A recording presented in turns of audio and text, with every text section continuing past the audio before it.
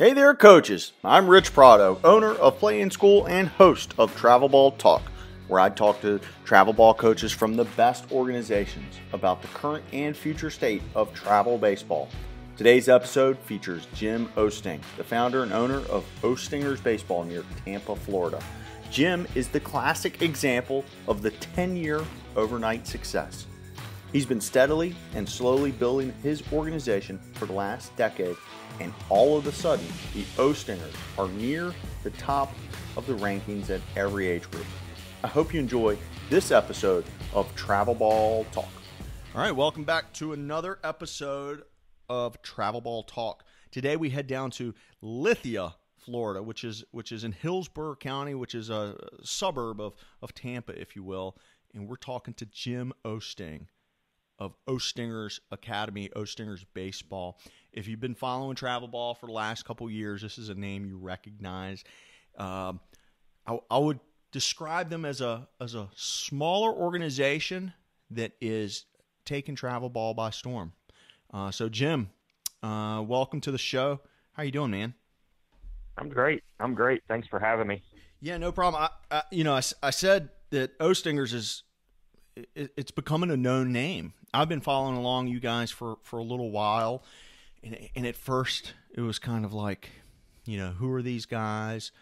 They seem to be competing at a high level, and then all of a sudden, a couple years later, you guys are kind of in the conversation at the top of a ton of events. So we're going to talk about that. We will go and talk about kind of the background and how you got from where you were to where you are.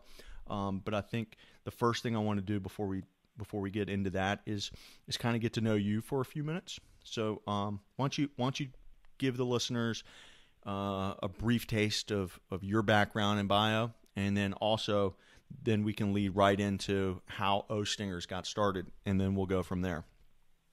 Sure. I don't know how far back you want to go, but well, we all played t-ball, so you don't have to go back there. I was going to say we all played, at that little league level. Guys my age probably weren't really introduced to the travel ball scene until maybe high school Legion ball time frame. Believe it or not, my little league team won the state tournament in Kentucky. Growing up in Louisville. We won the state tournament my 11, 12, 13, 14, and 15-year-old years. So we were Kentucky state champions 5 years in a row. Oh, that was probably a fun experience. Yeah, it was fun. My older brother was 12. I was 11 on our Little League team. That we were one game away from Williamsport back in the day when there was only 4 regions, and we had to come to Florida, and it was a single elimination tournament. And we actually got beat by Jim Abbott's little brother. So it was from Texas. So we lost 3-0 in the regional final game that would have taken one of 4 teams to Williamsport in the Little League World Series. So that was a really cool experience. Yeah. How old are you currently? I am 40. I'm 42. Okay. So that gives us a time frame of when that was. Cool. Yeah. So late 80s. Little League player, and believe it or not, and during that time frame in Little League, coaches could not coach the bases. So I was one of 14 players on the team, but probably number 12, 13, or 14. We did not have minimum play rules in Little League, so we probably played 35 all-star games in about a month and a half span. And I probably got 15 to 20 at bats total. I was a catcher. I was the second string catcher, and I was the all-time third base coach. So your coaching days got started way back at 11. Absolutely. Outstanding. I love it. I will claim that I was the best third base coach in Little League that year. I believe it. I felt like, I don't know, I took ownership of it. I realized that was going to kind of be my spot on the team. And, my older brother was on the team, and the team was really, really good. And I was one of 3 11-year-olds on the team. And I just saw, you know what, this is going to be my little niche, and this is what I'm going to be able to do to help the team win, and kind of took that and ran with it. And so that was my Little League years. Realized at probably 13 or 14 that being a left-handed catcher was not going to be an area of expertise for me. So I kind of put the gear away and started throwing and pitching, and I turned into a pretty decent little pitcher. I was very skinny, lanky growing up, but my older brother was on a travel ball team out of Lexington, Kentucky, called Lexington Dixie. Tommy Brooks was our coach, who's kind of well known in the travel arena. It has had some really good teams over the years. My older brother made that team, and kind of through workings of being on that team, my brother and my dad kind of said, hey, got a little brother over here that might help the team. So I worked out, and Coach Brooks basically said, you know what, he can be on this team. He's not going to pitch. He's not going to do much, but we'll let him be on the team. We'll let him, practice, compete, and that sort of thing. So I kind of started off doing midweek games, kind of like college. You kind of get your midweek guys out there, and they kind of get their feet wet and that sort of thing. And then the midweek guy turned into, hey, I know you're only 15, but I'm going to let you go pitch against this 18-year-old team. Well, 7 innings and 16 strikeouts later, I kind of turned into the ace. And I don't know if it was because I was below hitting speed or what, but that outing against the 18-year-old team as a 15-year-old kind of started, I guess, what was my recruiting / getting drafted, the whole 9 yards. So, went through the travel ball ranks, went to Louisville Trinity High School, was drafted out of there in 1995 in the 4th round by the Braves. Hep Cronin, legendary scout, was my scout. Committed to go to Clemson, but just, as a pitcher, getting that drafted that high, myself and family basically decided it was probably of best interest to kind of move to pro ball and see where it took me. And, as your dream of being a big leaguer, and you getting drafted, that the chances of that happening are much better. Getting to your dreams, as you get drafted out of high school, and, obviously with the Braves at that time, having Glavine and Maddox and Avery and Smoltz and, Leo Mazzoni as the pitching coach and that sort of thing, that was a big draw for me, knowing, I was going to learn and be taught by some of the best names and, greatest pitchers in baseball history. So kind of went in that direction. Worked through the minor leagues, was a minor Atlanta Braves minor league pitcher of the year in 1999. And then through, the business of baseball, was traded, at the July trade deadline for Andy Ashby. I went to the Phillies organization, then bounced around, and, being a left-handed pitcher, that's kind of a commodity. I actually made it to the major leagues with the San Diego Padres, and then pitched in the big leagues with Milwaukee Brewers as well. Pretty Several cool. organizations mixed up in there too. I was with the Rockies for a couple weeks. Yeah. I was with the Rays. So, yeah. Good times. On one hand, you look back and go, man, what the heck? Nobody wants me. And on the other hand, everybody wants you. They found enough value in you. They said this player is a pretty good player. We can use him in return for somebody else. So absolutely. So kind of glass half full version of looking at that. And so you and there goes my phone. Hang on, I thought that was quiet. All right, there we go. Sorry about that. You made it up for a variety of cups of coffee with different teams. Yeah. And at some point, like everybody else, comes to an end, and you retire or they retire you, and then you're sitting around wondering what's next. How'd you transition from pro ball to whatever was next, and what was that for you? Yeah, so for me, I was always a student of the game. I wasn't a guy that threw 95 miles an hour. In the era of the game that I played, unfortunately, performance-enhancing drugs was a big part of the game. Yeah. That I did not partake in. But at the end of the day, I feel like that was part of the reason my career ended when it did. Just seeing guys pass me up that were being aided in one way or the other. That just wasn't something I was going to do. But, the winners of my playing career, either spending it in Louisville, Kentucky, or Macon, Georgia, or, various different locations, I kind of enjoyed working with younger kids during the off seasons and just, whether it's donating your time or just, making a little money during the off season when you're not getting paid. Yeah.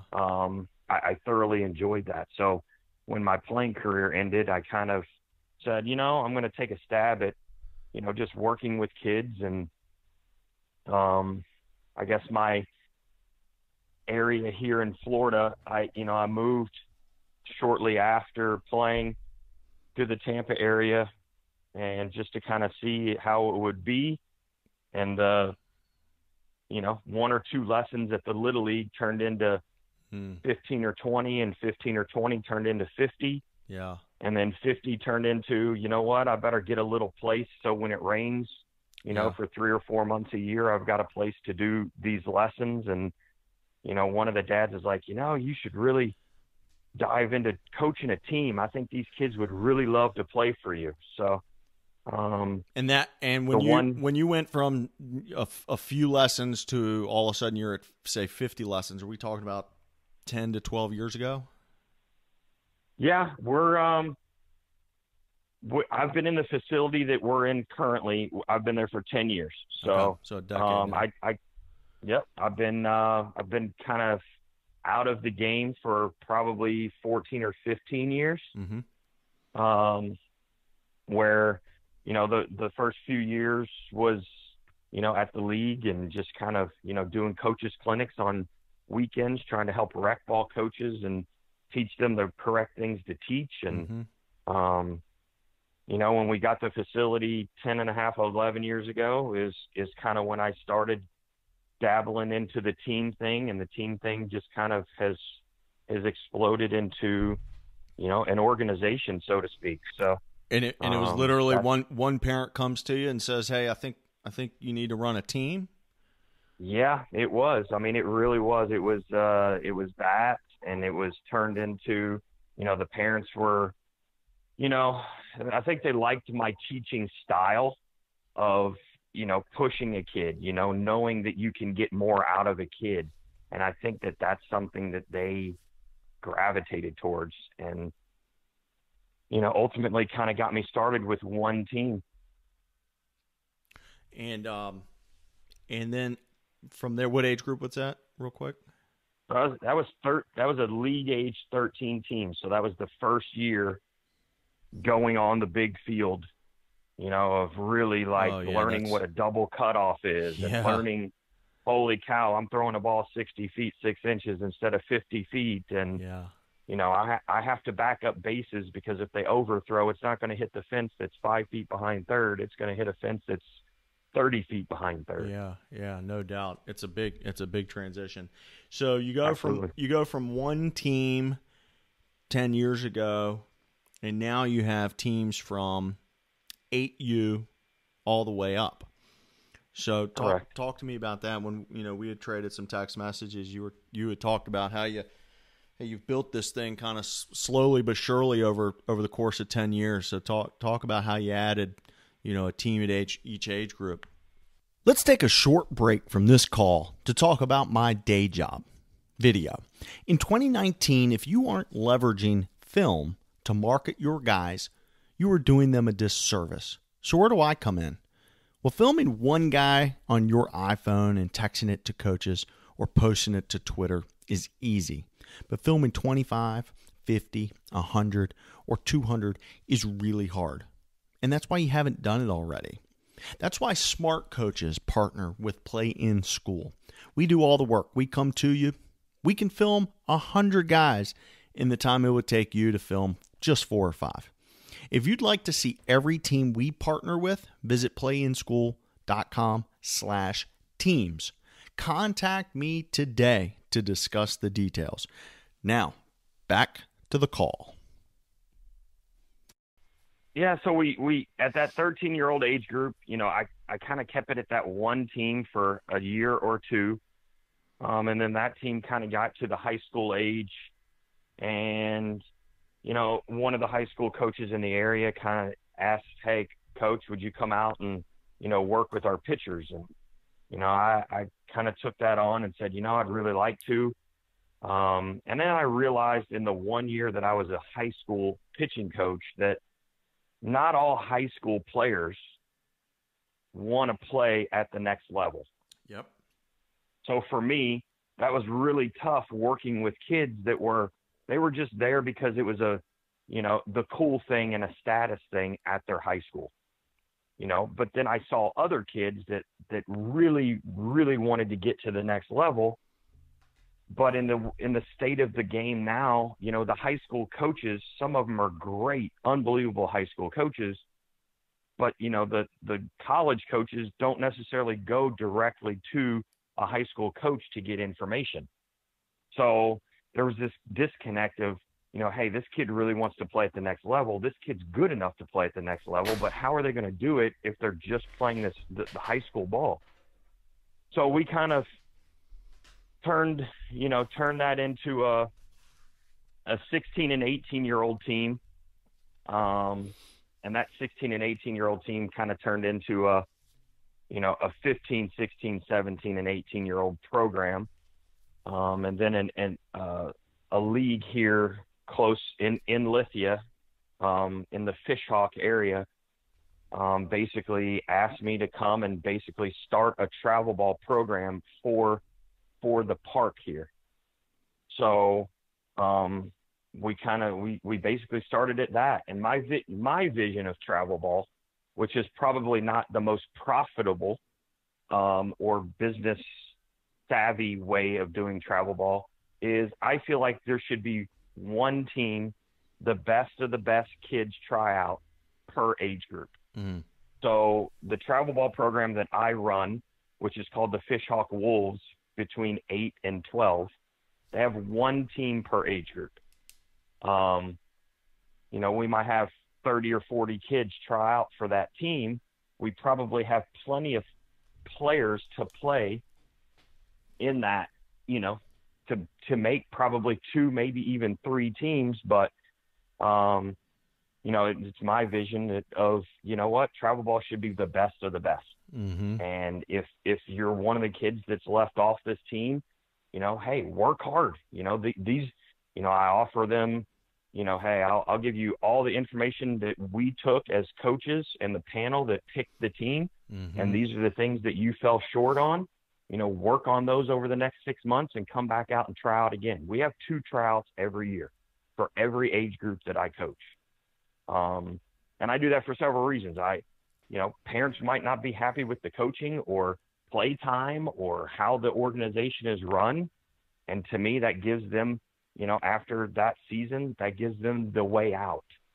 And then for us as coaches in a program, if it's not a good fit, then, it gives everybody a chance to say, you know what, we're not cutting you in the middle of the season. You don't have to leave in the middle of the season. We're not teaching you how to be a quitter. Stick it out for the rest of the year. And as soon as this season's over, you can go your own way and we'll go ours. And, I feel like that is a better structure than, when you sign up, you're signing up for a 12-month period. You're going to pay X number of $100 a month. And whether we play 3 times or 0 times during that month, that's the amount you pay. Mm-hmm. I don't know. Some of that I just feel like is not fair or slightly wrong. Are you so one team at each age group? Yeah, that definitely is. That's not how you're seeing a lot of the groups do it. Would you consider adding? I only want to add. I do. I do consider it often. I only want to add though when I feel like it's teams that are going to be competitive, and teams that are made up of players that know that they want to get better. Yeah. And I feel like that would definitely be a way to, grow the program. At the older ages, I find it very difficult when, some of these programs have 6 and 8 and 10 teams per age group. Well, I mean, a college coach is only coming to watch your best team. Yeah. Maybe if it's a really large program, maybe their second best team. Mm-hmm. And so for me in Ostingers, we do have 2 teams at that like freshman age, just because, some of those kids are developing at a certain rate while other ones might be just a step behind, but they're going to catch up. So we don't want to lose some of those guys that are, on the puberty scale, just haven't gotten to where some of the other kids have. Yeah. And you look up 2 years later, and a couple of those kids who were undersized at the time are now the best players around. Some of the best players. Yeah. Absolutely. So that's definitely in the works of building the program. But again, I only want to build the program if the clientele of player is good enough to keep what we've established as a quality program, and a coach knows when they come watch an Ostingers team play, they're going to watch a really good baseball team with good baseball players that know how to play the game the right way. Well, I'll give you my my 2 cents and how I kind of wrapped my head around it. I used to not necessarily love when you saw the organization with tons of teams at each age group, and I've changed my tune a little bit, where, listen, if they don't play for you, they're going to play for somebody else. And so if we can give them an opportunity, then it's not negative. The thing that I think, if you're going to have multiple teams, and you're probably not going to go from one team to like 8 teams at each age group overnight. Sure. And I know programs like that. But there has to be, I think, some transparency about, hey, this is the top team, and these other teams, here's why you're on that team, and here's our goals for you, and the goals for the team, and the expectations, right? Like if the kids on the third team think that they are the team that's going to fly around the country and play in the top events, they're going to be disappointed when they find out maybe they're just more of a local and regional team. So I think if you can approach it with honesty and transparency and appropriate goals and expectations, then I think you'll find that growing won't necessarily be a bad thing. But again, that puts some of the responsibility on mom and dad too.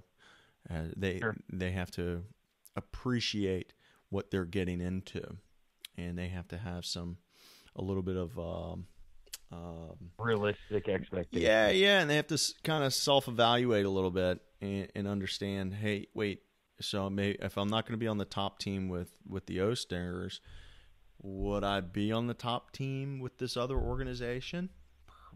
Probably not, maybe not. You know what I mean? So you do see those kids, right? If I'm not on the top team, I'm leaving or I'm going somewhere else. You see that all the time, and it's only after they try and jump to where they think the grass is greener do they sometimes realize that they're just not a top tier guy, and that's okay, because there's only so many top tier colleges, and then you drop down a level. Interesting stuff, man. I'm gonna follow your progress over the next couple of years and see if you make the move from basically one team at each level to two teams at each level, and then see how that goes. Sure. Or what I could totally see happening is you just keep adding at that 15U level. So if you've got 2 at 15U, then next year you'll have 2 at 16U and 15U. Right. And then the next year you'll have 2 at 15, 16, and 17. You could do that and just add one team per year over the next few years. And then the excesses of the additional work that's required to run those won't overwhelm you, and hopefully you can maintain a staff that's going to be at the level you want, because that's the thing a lot of people don't understand. That was the next thing about to come out of my mouth. Yeah, these being able to find a quality coach that, unfortunately, we didn't sign up to be coaches and make millions of dollars. And that's tough to find, a quality coach that wants to be there for the right reasons and help teach the game the right way, and not easy to find. Yeah, no, it's definitely it's one of the most important parts of this type of business. And yes, it's a business, and you see programs doing it differently. One of the neat things that I see that seems like it's a good idea, and I guess I don't really, I guess some people have different opinions, but I like when you stick a coach with that 15U crew, and then they move up. They graduate, and then next year they're the 16, and then next year they're the 17. I've seen coaches go from youth, from really young, and stay with that core group of players all the way through. That seems pretty cool. There's some continuity to it. There's the families know what they're getting and who they're getting, and they stick with that. The other way is that, hey, this is our 15U coach. He's going to do 15 every single year, and that's that. So anywho, that's a lot of good stuff, man. You're gonna be. I can tell you're gonna be putting a lot of thought into this, whether to grow, whether to stay. And it is a big decision. And it's not a right or wrong, is it? So I do want to. We had talked the other day about one of the things we get into this, and we're kind of changing topics here a little bit. But if we get into this topic a lot this year about this concept of development. And when we brought that term up the other day, you went straight to this concept of making your practices as game-like as possible. And I said, hey, just stop right there. Wait, explain that when we're recording. So I'd love for you to talk about your development side of the game and how you are kind of putting some pressure on your guys in practice. What's that look like? Yeah, so I'm a pretty old school coach / manager. Our guys wear the uniforms the same way. We all wear stirrups. We all wear high pants. So with that kind of being said, I'm not necessarily a drill sergeant. But I expect certain things done a certain way. And so that's kind of how the structure of our practice starts and kind of finishes. We're always, hey, there's a certain way to do these things here. This is how we do it. And in our program, we also, I'm fortunate enough to have players that are from a very small radius. I mean, we have every single player that plays for me is within 20 miles of where we are. Which is, for teams that are nationally ranked in the top 10 and 15, have kids from, a 20-mile radius is a pretty special thing. Yes, so it is. Because of that, we're able to practice. Because of that, we're able to teach what I feel like is the finer things of baseball, bunt plays, first and third plays. How do you do a rundown? Just not showing up at a tournament that's 6 states away and you're meeting your shortstop for the first time, in batting practice an hour before the game starts. So, that I'm very fortunate for our program. And because of that, our practice structure is, I feel like we try to make it as game-like you just said, as possible. And when we run what we would call a drill, we really focus on, how do we make this, how do we get these kids to run this as game speed as possible? Because, we can sit there and go, okay, this is our, you need to know these 3 bunt plays, and you need to know them 1, 2, and 3. And, we're going to go out and we're going to run them, and you're going to stand on the mound as the pitcher, and you're going to run bunt play 1, you're going to run bunt play 2, and you're going to run bunt play 3, and then the next guy's going to go out there and he's going to run bunt play 1, bunt play 2, and bunt play 3.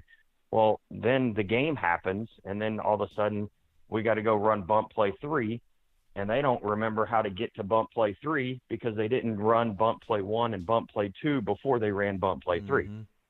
So we've kind of instilled this making everything a game concept into our drills.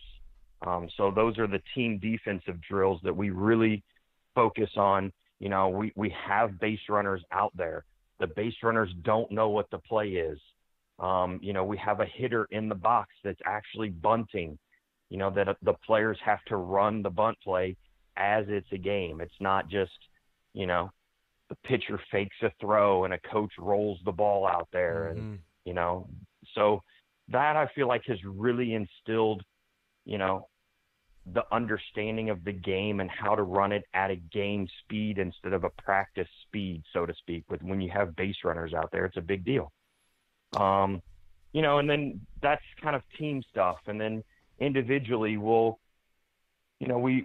take batting practice, and, my son's 12 right now. And when we take batting practice, we're instilling this competitive nature in the kids of, you're not just getting 8 swings in this round.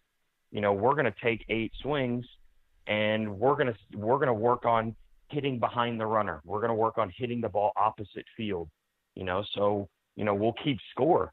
How many times did you hit a ball hard to the opposite field? So then we kind of keep a running total through batting practice of, competition. I feel like that's something that we're losing in today's world of, everybody gets a participation trophy. Yeah. That, we just show up, everybody makes a team, we have tryouts, but, there's 60 kids here, but all 60 kids make one of the teams. Mm-hmm. So, I feel like that's the competitive nature of what our program is trying to teach, which then on the weekends at the younger ages, and then, during the summer and the fall at the older high school ages, when these kids step out on the field, they know what it is to compete. A pitcher throws a bullpen. Yes, he goes and throws a bullpen. In certain bullpens, we're facing batters the whole bullpen.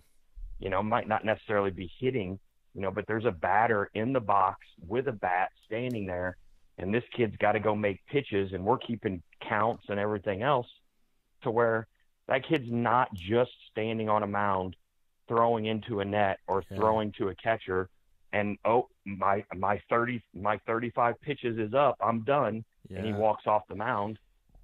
There are times and places for those types of bullpens, don't get me wrong, but there's also an element of you didn't do anything there. You didn't compete in that bullpen. So, we're just really trying to teach that competitive edge all the time, which has really helped us out in the summer times in the fall, going out against no matter who we play, no matter what uniforms in the other dugout, these kids know that they got to go compete. And that's kind of our motto. This is unbelievably refreshing in the age of, the quote unquote showcase guy, which we all intuitively know what that means, right? The kid can go out there and field 6 ground balls and chuck it across a diamond and take 1 round of BP and look like a ball player doing that, versus the kid who can go in a game and know what to do, when to do it, and how to look like an actual baseball player. This is totally amazing. I mean, so I'm not all hung up in rankings and that stuff, except for when you're ranked at the top, and the Ostinger clubs are ranked towards the top by those big companies that rank players and teams. And so if you've got a bunch of top-ranked teams competing against each other often at practice, when they go off to play in the weekend or week-long events, well, they've been competing against players that, some of those games are probably not against players that are half as good as the kids they practice with. So that's kind of awesome. That is kind of awesome. And not only that, they know what the bunt D1 versus bunt D3 looks like. And my gosh, that's when you're playing a tournament that matters and people start laying down bunts and start stealing, you can see the teams that aren't ready for that. You can tell. You see that a mile away. This is very cool. I'm glad we spoke about this. I can imagine somebody listening going, we need to turn the dial up at practice, because especially that example about the bullpens. You can totally envision a kid going, hey, today's your day to throw, and he grabs a ball, grabs a catcher or a net, goes down the line, and it's like an autopilot, right? Yep. He goes and throws his 30 pitches, but it's like you weren't even there. It was just your body took over, you threw 30 pitches, and you're done, and yeah, you broke a sweat, but doing that compared to throwing 30 pitches against a real hitter with counts, and yeah, it's not a real game, but the dial feels like it's a little higher than just throwing into a net. It's pretty cool stuff, man. And one of the things I found when you got into that, kids can throw strikes with no batter in the box, and you've got a catcher there, and they're probably throwing it at what they might feel like is 100%, but it's probably more like 70. Right. Then you turn the lights on, so to speak, and then you put a hitter in the box, and it's a uniform that's a different uniform than yours, and you got an umpire back there, and all of a sudden we're keeping score, and we have a count, and, I'm not going to throw 5 changeups in a row like I did in the bullpen, and finally on the 5th one, I threw one good changeup out of 5. Yeah. So then consequently, our strike ratio increased just because we were competing in bullpens, because a kid knew how to go at it harder or faster, however you want to call that, during a bullpen session. So more intense. For sure. This is a really good discussion. It's like you want to practice how you play, and that's easier said than done. And it makes so much sense when you say it, but then to hear it put into actual practice, you go, oh, now I get it. Very cool. Good stuff, man. I'm happy you're able to do that, and that's one of the benefits of having guys that live close, that allows you to have actual practices. Good stuff. Now, one of the things that you also mentioned when we were trading some texts is you describe it as, in the recruiting process, there's some things that you feel like you do a little bit differently than some organizations, and you kind of left it at that. So I'm super curious what you meant by that. So we'll continue talking about this older age group, and specifically about this recruiting. How is Ostinger baseball different than some of the other clubs as far as the recruiting process? I being who I am, playing where I've played, knowing what it takes to get to that level, I'm probably, well, there's no probably, I am the toughest critic on my players. Mm-hmm. Mm-hmm. I take that, and I think that there's a respect level from my players to me, and then there's a respect level from me to my players. Mm-hmm.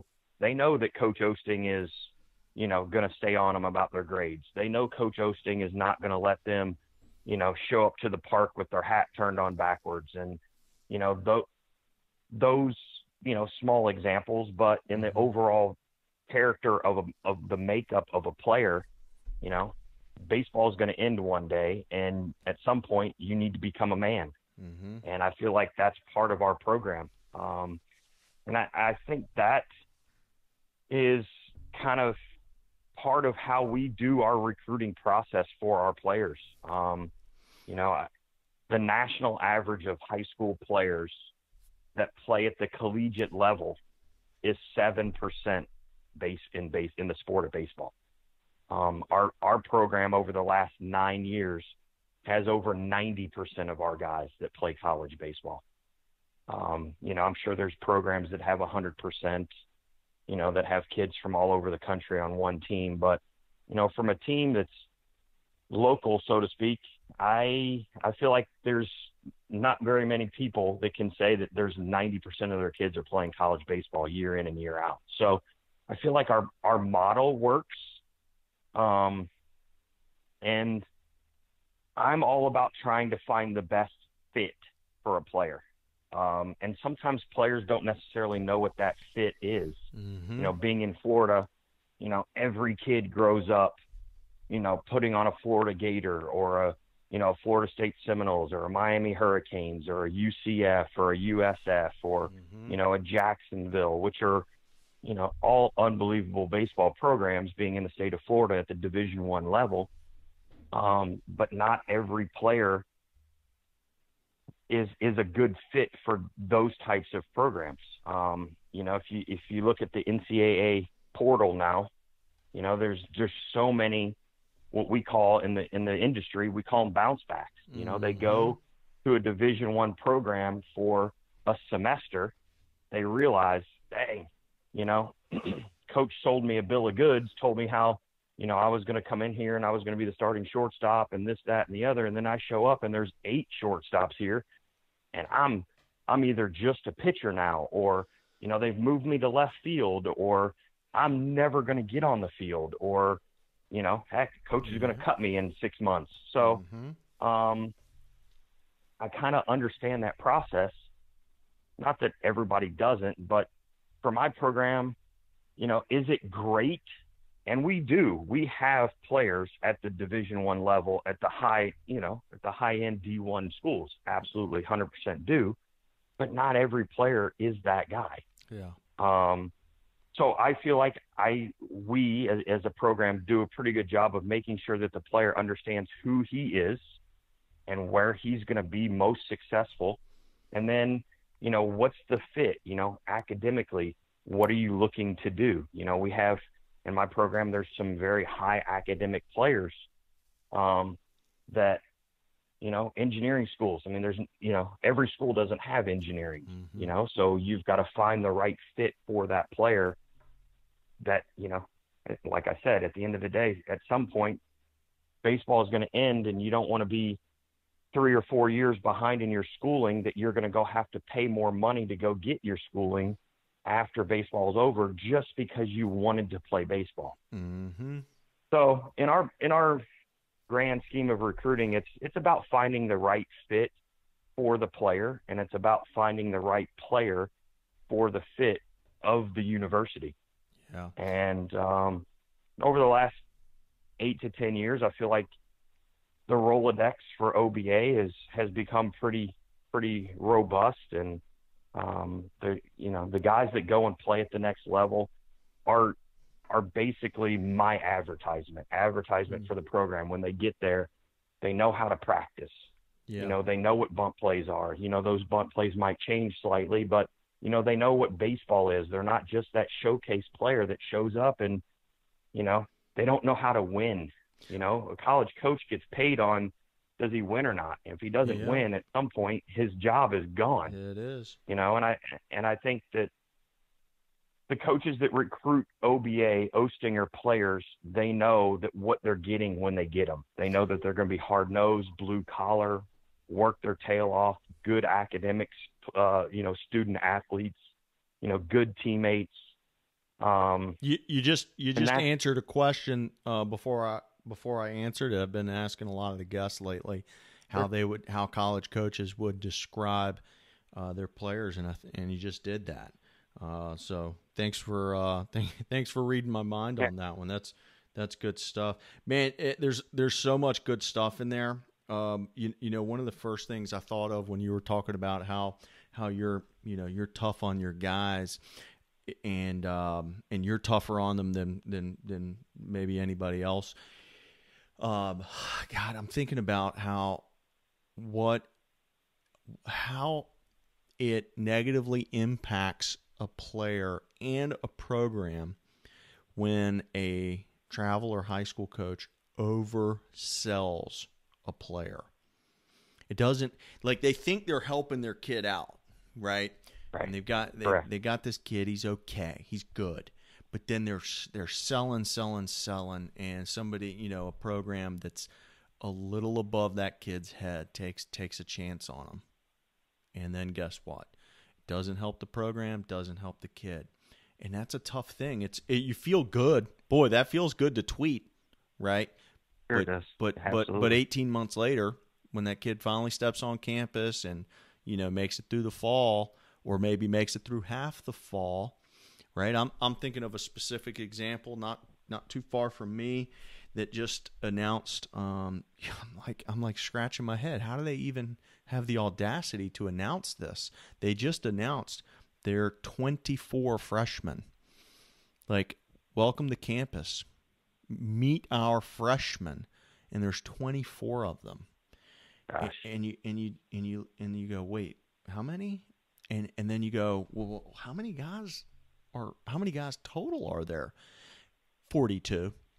So there's 42 guys on campus in the fall. And you're going, I wonder how many of these... They can only keep 35. Hey, you know, that's what I was going to say. How many of these 42 are like in the dark that there's 7 dudes who have to be gone pretty soon? Like, I bet there's a few of these kids who don't even recognize that. Or maybe they know, but they're like, it's not going to be me. You know, maybe Coach told me that, you know, I'm a staple of this program. Yeah. And it's 42 dudes, and listen, and that's a big program. I know mid majors. Obviously, you bring in, oftentimes you bring in more. I get that, but yeah, that's a lot of dudes. That's a lot of dudes for, you know, for going into the fall. You know, I can understand a big class, but 24 in one class. Ooh. Wow, what happened? Large. What happened? Yeah, man. You know, then you also talked about fit. That's definitely a pet peeve of mine. I think that not enough kids understand what that means. Not enough parents understand what that means. And if you want to understand what best fit means, it means getting away from the baseball field and getting boots on the ground of the actual campus. That's the best tip I can give any family. Okay, every baseball field in the country is exactly the same. It's 90 feet from home to first. It's 60 feet 6 inches to the mound. They have dugouts. They even get to wear uniforms. But it's once you cross the foul lines and you head into the campus, that's where things become very different. Very different. One school to the next, to the next, to the next. And you know, one of the huge advantages of this current travel ball setup that we're in is that we're placing kids in events on college campuses every single weekend. Every single weekend. And so they have the opportunity to get boots on the ground, but I see it all the time. Listen, without throwing any of your guys under the bus, you probably see it where you travel a good distance to go play at a place. Maybe it's a once a year or once a lifetime opportunity, and the field is right here, the campus is right here, and you know that some of these families never cross the sidewalk. And you're scratching your head going, wait, guys, you have this unique opportunity. Walk around the campus, poke your head into some dorm rooms, poke your head into some classrooms, stop some of the students and have a conversation. Do you see an older person? That's probably a professor. Maybe talk to them for a few minutes. That's how you get to really figure out what best fit is. The baseball part is just part of it. It's one part of it. But you're going to be living your life much more off the baseball field than on the baseball field. And when folks can figure that out, the sooner they can figure that out, the better off they're going to be. And guess what? That's going to lower that bounce back rate that you described. The portal right now, this transfer portal is overflowing with players who showed up at places that they apparently weren't good fit at. If they were a good fit, they wouldn't be trying to transfer. That's right. So, anywho, I go off on a tangent here. Listen, we got a handful of other topics to hit, but I want to be respectful of your time. How are you doing? Do you have anywhere to run, or we got a few minutes? Yeah, we got time. Okay. So we've talked about the older guys. We've talked about. I want to talk a little bit. You had mentioned you want to talk about the younger guys a little bit, and I want to get to that. But I do want to ask you one more question on the older guys while we've been talking about it. You just got back from Arizona, and we were talking about this before we hit record. Huge event out there. It's a Wilson event, and the very first thing that jumped into my head was, that's a heck of a long way from Florida. Talk to me about the motivation for going out there, what exactly this event is, and does it move the needle? So tell me where you were, what it was, and Sure. and describe this event that you were at. Yeah, so this past weekend, we took our 2022 team and our 2020 team to Arizona, which was a Wilson Premier tournament, which is Ostingers is a Wilson Prime team, which means basically that we wear Wilson, DeMarini, Louisville Slugger. I don't know how many people actually know that Wilson owns Evo. Wilson owns Louisville Slugger. Wilson owns DeMarini.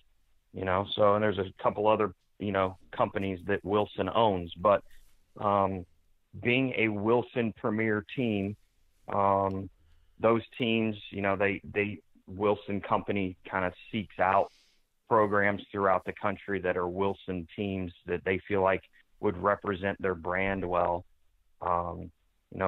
We've been fortunate enough to, excel at the national stage for long enough that they came to me, and it's something close and dear to my heart. I'm from Louisville, Kentucky, Louisville Slugger, Phillips and Bradsby. So, it was a pretty good fit for us.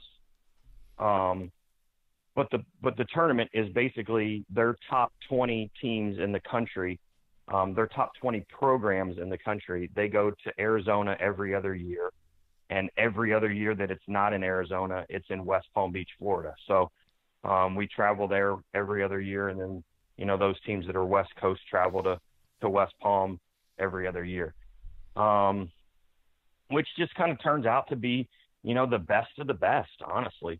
It's a very small setting. So, at the age groups, there's only 20 teams in each age group, which is very different than, some of the larger programs that go and you have teams in a week-long event. So if a college coach shows up at that event, he knows that those 20 teams, they're all extremely talented baseball teams, which is a positive for the coaches.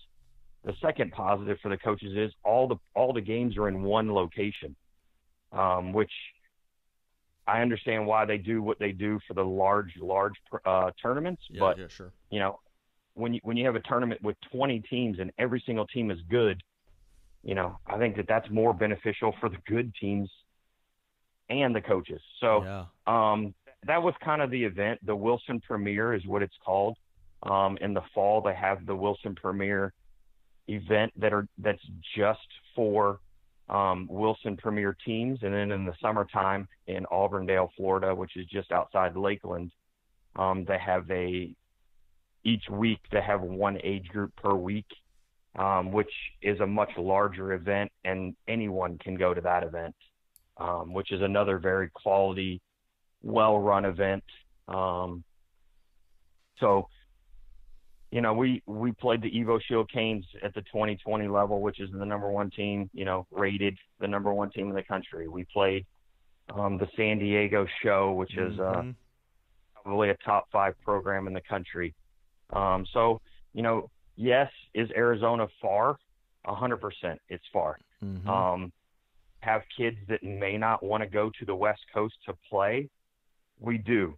The positive for my program is my kids go everywhere to play. We have kids in North Carolina and Georgia and, Tennessee and Missouri and Virginia, which is still not down the street from Arizona. But, I think that it's a positive for them to get out, to understand, hey, I'm missing 2 days of school.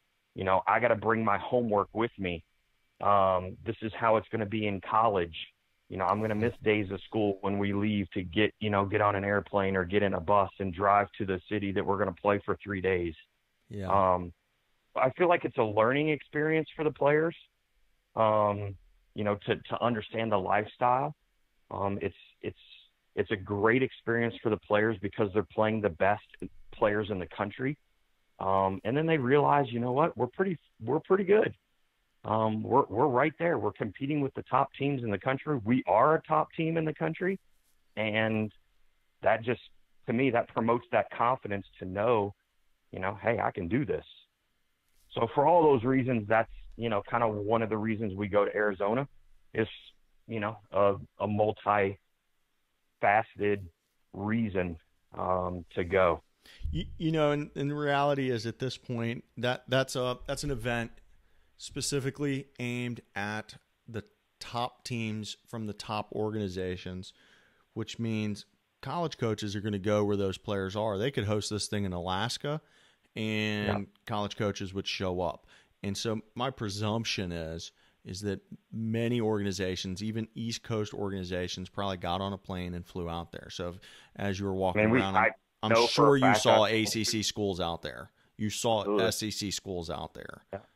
Absolutely. Yeah. Duke, Michigan, you name some of the teams, they were there for sure. Yeah, because if they're not there, then they might be missing out. Interesting. This Wilson event and what Wilson's doing on the baseball side in the last few years has been impressive to watch. So that's cool that you're getting to participate in that. Well, right on. Cool stuff, man.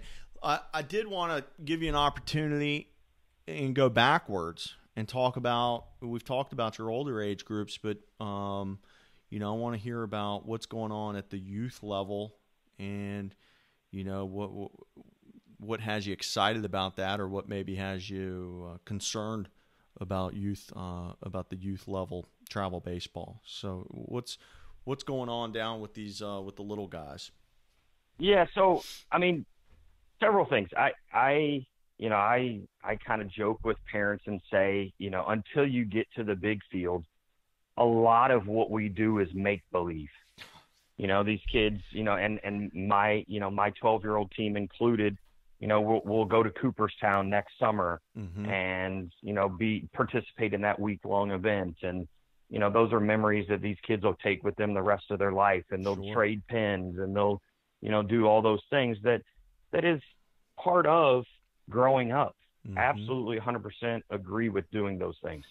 But my best friend back home in Louisville sent me a screenshot of a game changer score this weekend, and he coaches his son who's on a 9U team, and they played against a kid who threw 164 pitches in a game.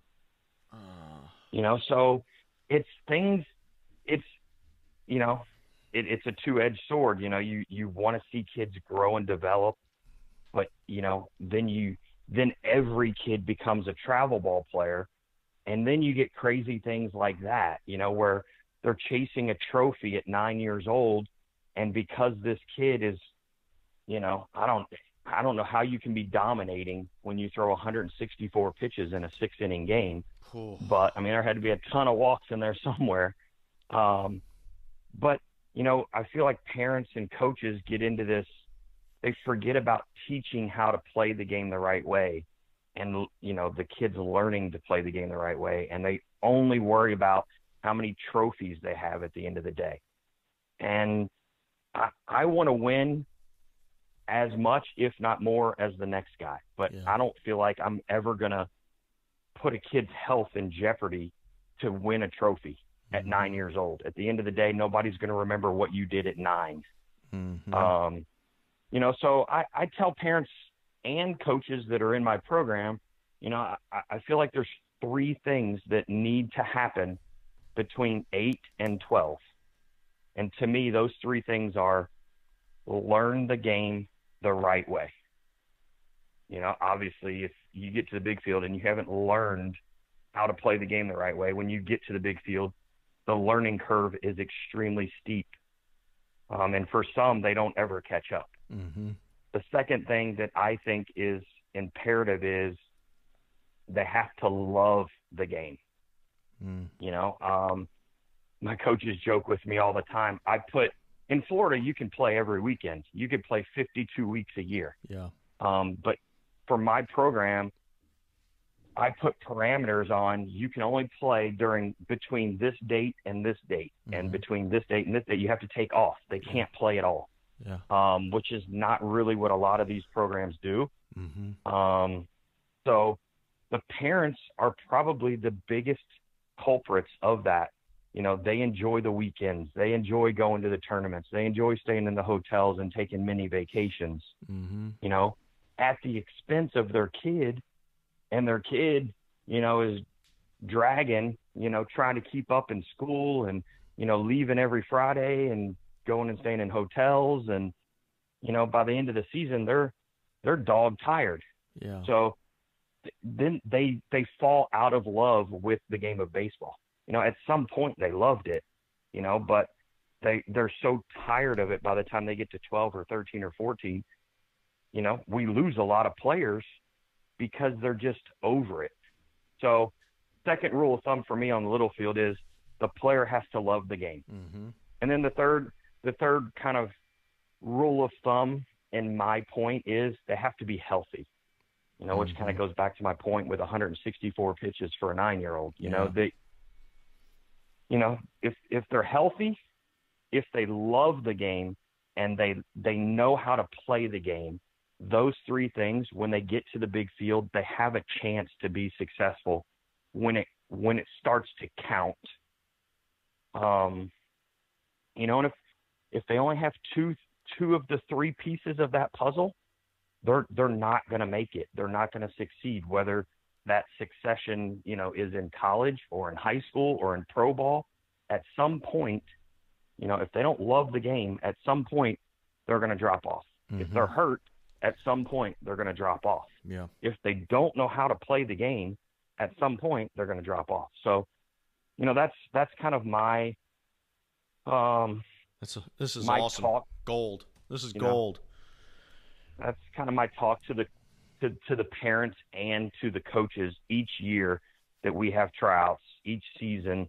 When we get together again, I kind of remind the coaches, at these younger ages, we definitely want to promote winning. We want to win. We want to teach kids how to be winners. We also need to teach them how to lose correctly.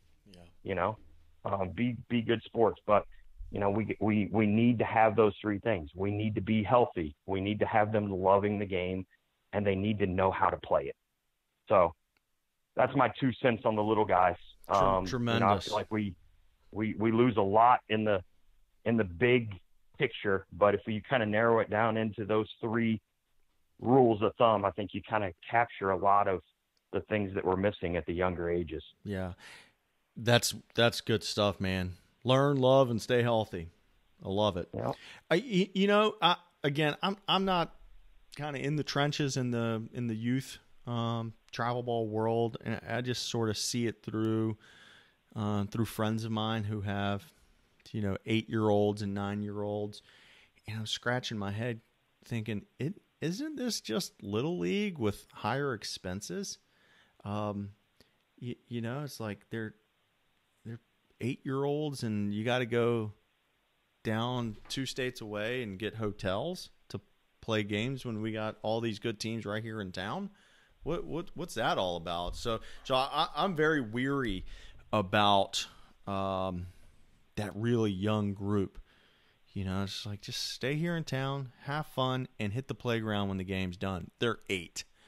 You know what I mean?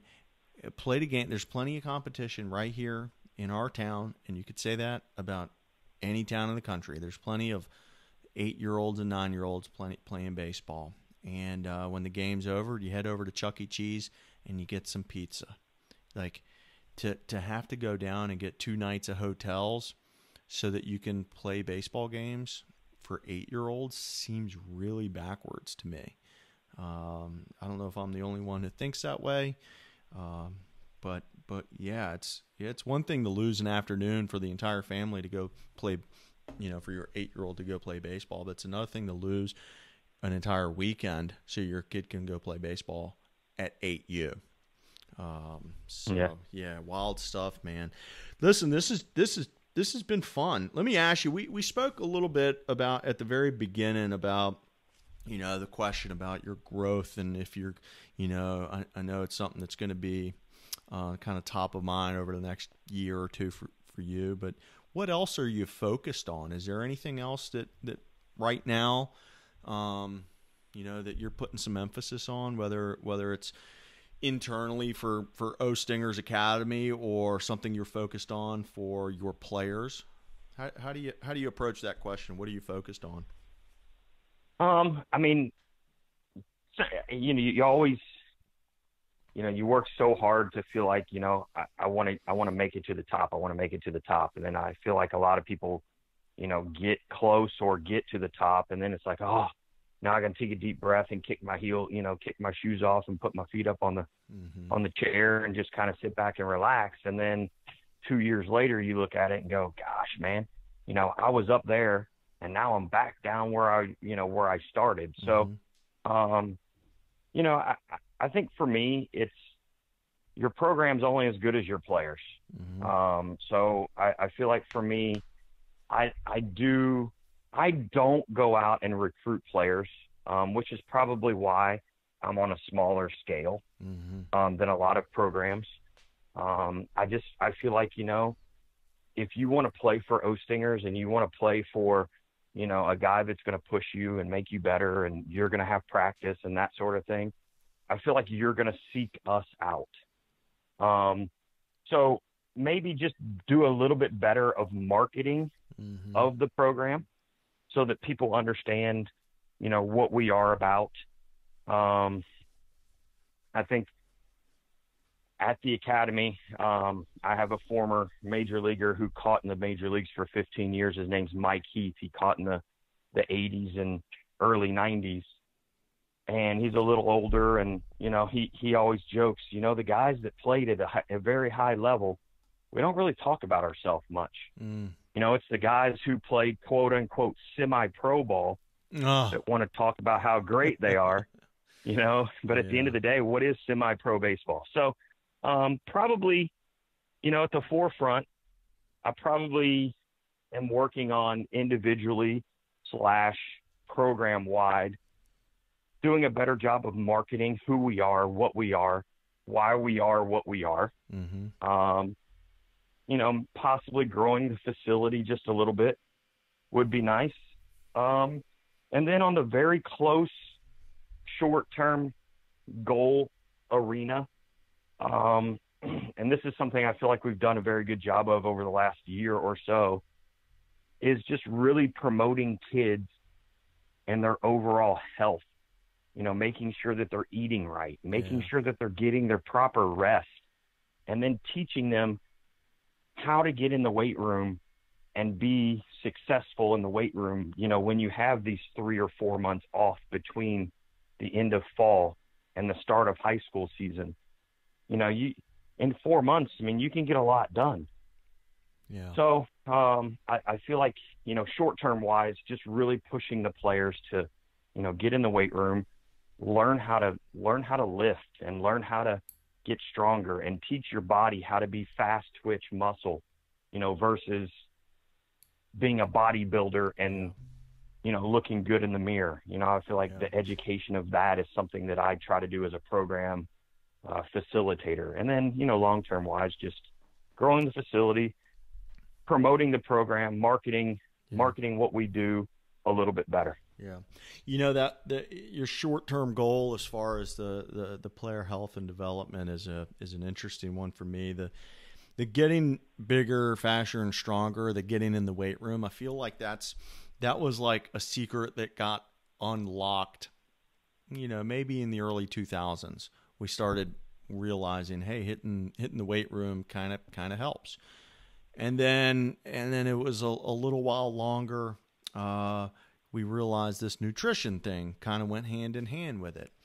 And now all of a sudden, recently, we seem to have realized how important the sleep and the rest is, because when you're in the weight room and you're working on your skill set and you're breaking down your muscles, well, the best performance enhancing drug out there is rest.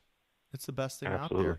But the teenagers have the biggest obstacle because they're on every single app. Now they're on Snapchat and TikTok and Facebook and Twitter and Instagram and probably 50 others that I don't know the names of. And I'm just thinking, here's something you might want to try to do. There also are apps that track sleep. How about this? You test this out. Get everybody on the same sleep app and have weekly check-ins. Hey, how's your sleep? You can set it as a goal. Let's try and get all our players asleep by 11 o'clock. Because I know that there's kids out there who are on their phones until 2 o'clock in the morning, texting with buddies and Snapchatting or playing video games. Or playing video games or whatever it is. And then you got to get up. These kids got to get up early because high school starts early, and now they're at a sleep deficiency. And then you do that again, and then you do it another day in a row, and then you do it a seventh day in a row, and now you're dragging. Now you're dragging big time, and that hurts you mentally, it hurts you physically. That'd be something interesting. I don't know how you do it, but get everybody on the same sleep app, set it as a goal, and say, hey, let's see if we can get everybody asleep by whatever time. Pick a time, 11 o'clock, and let's see how many nights in a row we can do this individually. Let's see what the percentage of guys we can do this for, a day, a week, a month, and then also check in with them on how they're feeling. You're only gonna feel better, if you're used to staying up till absolutely. two playing video games or Snapchatting, and then you start getting to sleep at 11. That's best performance enhancing drug ever made right there. It used to, and you can't catch up on sleep. No, you cannot. And it's used to be this badge of honor. You see this in if you follow, obviously I love baseball, but the entrepreneur in me loves following sort of the online entrepreneurs and following their journeys. And it used to be a badge of honor that you worked 100 hours a week, and now the tide has turned, and where people are realizing that a full night's sleep is so valuable, and a midday nap might be valuable for some people. So it's interesting to see that. I actually just saw, who was it? I think it was Verlander. I got to pull this up. I think it was Verlander who said that he was telling Bregman that the biggest secret, I think it was in Sports Illustrated. I might be attributing that to the wrong article, but he told him the biggest thing you can do right now is go sleep 10 hours a night. Because Bregman, he's just a young guy. I did see that somewhere. He's a young guy. Hey, he's got, he's hot. Yeah. He's hot. He's the hot commodity. He's the man about town. He's the big guy on campus. It'd be very easy for a guy like him to fall into a routine because of, a big leaguer doesn't need to get to the yard at 8 a.m. You get there a little later, right? And so that means I can sleep in. That means I can go to sleep later. Well, that's not necessarily the right way to approach it, especially when your biggest asset is your body. and you have to maintain that health. Cool stuff, man. I like the way that this discussion kind of went a bunch of different directions. This was a lot of fun. Jim, I'm gonna stop it here, so that hopefully a lot of people listened all the way to the end. If they're still listening, all this will be posted up over at playinschool.com/Osting, and the links to your Twitter, which is at Ostinger Academy, as well as the links to your website, which is ostingbaseball.com, will all be there. I should probably start saying this at the very beginning of these calls instead of at the very end. But hang on one second. I'm gonna stop the recording. I'm gonna stop the episode, man. This was awesome. Do you have any parting words? No, I just greatly appreciate you having me on. It's an honor. I respect my position in what I do and how I do it, and it's nice to kind of be in the conversation. So I greatly appreciate you having me on. You got it, man. This has been fun for me, and the whole point of Travel Ball Talk is to try to introduce as many of these organizations to the rest of the community, and I'm still learning about good organizations, and some of them are humongous and really awesome from top to bottom, and some of them are literally standalone teams. And there's no right way or wrong way to do it. So it's fun to get to talk to all these different kind of guys and get to learn from everybody. And you know what? I don't run a travel ball organization, so it's hopefully it's valuable for those people who are running them, and they can take away one little nugget. So hang tight real quick. I'm just going to stop the recording. I'm having so much fun bringing these shows to you each week. If you'd like to recommend a coach for the show, please don't hesitate to shoot me a note at rich@playinschool.com or DM me on Twitter at playinschool. Again, my name is Rich Prado. I'm the founder of Play in School. My goal is to continue to create products and services that add value to you, the travel ball coaches, your players, and their parents. Visit playinschool.com to see some of the ways we're doing that. Or better yet, let's set up a call. Until next time, thank you for listening to Travel Ball Talk.